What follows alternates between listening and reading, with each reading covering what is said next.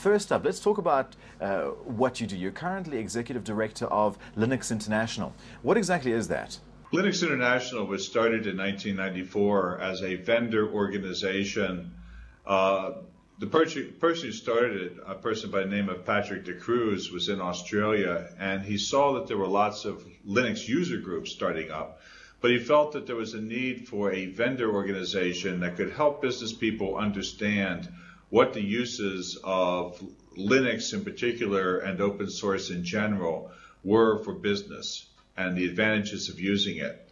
Helped to describe things like the licensing, helped them to understand that while the software was free as in freedom, it was not necessarily free as in beer, and that we wanted to be able to have people make money providing service rather than have them make money providing simply products. A lot of people, as you rightfully said, think free is free beer. How do you change people's mindsets when it comes to that? I think the real problem there is that people are only concentrating on the traditional ways of thinking about software. And when I say traditional, it's ironic in the fact that in the period between 1943 and 1977, there really wasn't any such thing as shrink-wrap software.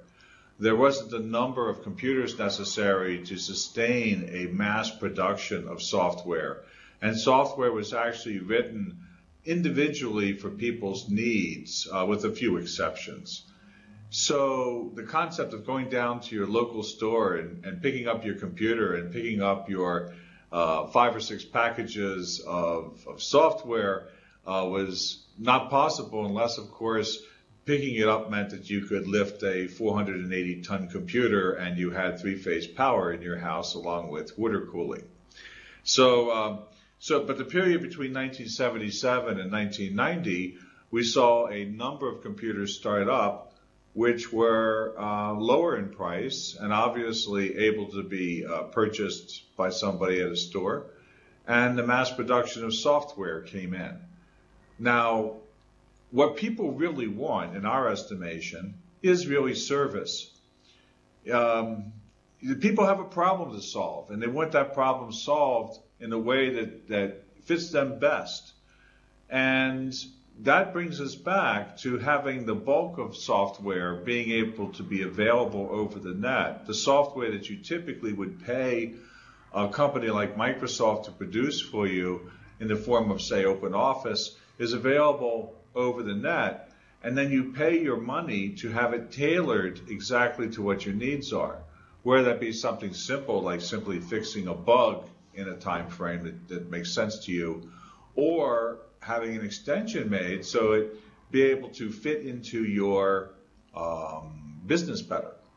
And that, we think, is very valuable. We think it's actually almost priceless.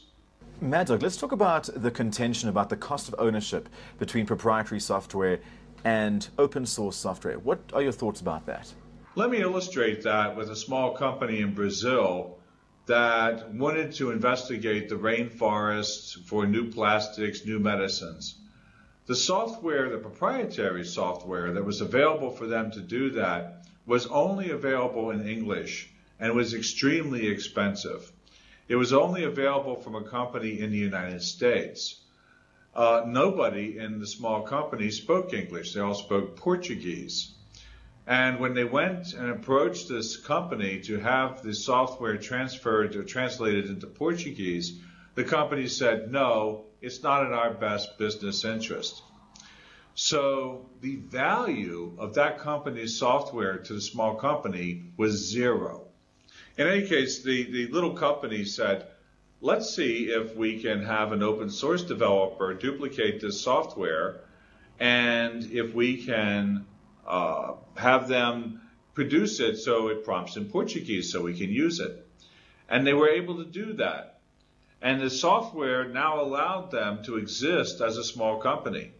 So to this small company, the value of the open source software was actually infinite, because without it, they would not exist. With it, they could. So the total cost of ownership, unfortunately, has been taken to be, if the software exists and if it does something according to what we want it to, How much does it cost us to buy it, install it, and train our people to use it? Not the question of, does it actually meet our needs best, and how well does it allow us to do our jobs? That's a different question that people hardly ever answer.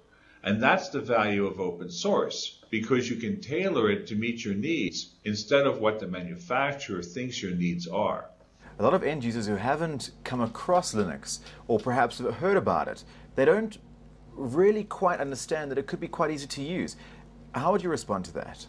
Well, I would suggest that they simply take a little time out and try it. Either by perhaps coming to an event like Linux World and taking a look at it, or if they're in the case of a company that is, in a large city or something like that, perhaps finding their local Linux user group and attending a meeting of that, or they could perhaps visit a university or ask for some consulting firm to come in and present them a presentation on what Linux is like. I think that today Linux is shipping on about 1/3 of all the server systems that are shipping. Another third is proprietary and commercial Unix systems, and another third is Microsoft products of different types. Today it's used on most of the supercomputers which are being developed, and quite a few of them which are already in use. This coming December, there will be a supercomputer of 10,000 processors which will be using Linux to help predict the weather as part of NASA's ongoing studies. That will be the largest computer in the world. In things like embedded systems, like things like TV recorders, cameras, things like that, Linux is currently the third most used operating system in new designs. And so the desktop is actually the last marketplace that we have to penetrate, and IDC tells us that Linux is now outselling Apple systems on the desktop. That does not mean that we're taking those systems away from Apple. It means that we are taking them away from another large computer company that we may have heard of. And plus, in the emerging economies, Linux is very strong on the desktop. So I would suggest to people that they may want to take a look at it, perhaps pick up a magazine on it, or go down to their local bookstore and find a book on Linux. Usually that has a CD in the back of it that goes along with the book and allows you to install Linux on a system, either one that already supports Windows, and you can have it dual boot. You can choose either Linux or a Windows system, or perhaps on a system that you no longer need. Linux works very well on low-end Pentium systems and even 486s. Some people even run it on 386s and systems without memory management. One thing I want to touch upon with you, Mad Dog, is the aspect of a number of different distros that distribute Linux. And one of the contentious issues that people talk about is the fact that they're all packaged slightly differently. Distros might put certain files in different folders. Now, how do you react to that in terms of providing perhaps a standard for consumers to work with? There is a standards group called the Free Standards Group, www.freestandards.org, and they are in the process, and have been for some time, in developing a standard which will allow each distribution to be different in the services that it provides for people, but yet be the same for an application that's going to be installed. So if you were to develop your application on one distribution which was Free Standards compliant, you would then be able to deploy it on any other distribution which was Free Standards compliant. And they just came out with their latest standard called FSG 2.0, and they are now taking that out to the distributions and asking them to do the conformance testing, and they're taking it to the ISVs to allow the ISVs to also be conformant. Is this a perfect solution currently? The answer is no. There may be some issues with it, but the issues allow the ISVs to fix the problems with a simple bug fix.